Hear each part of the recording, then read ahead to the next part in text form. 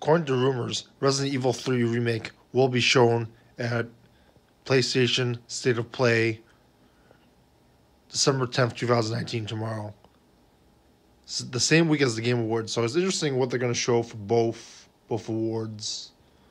I don't know what they're going to do, but it will be shown at State of Play. It's pretty major. I don't know what else they can show. I mean, there's plenty to show. Will they show Nemesis? I don't know.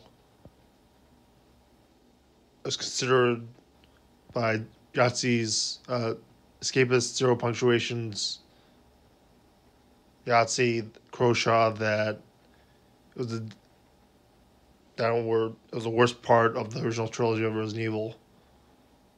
Looks like the remake will be well received. Might be too much of a clone. We shall see. What are your thoughts on Subscribe?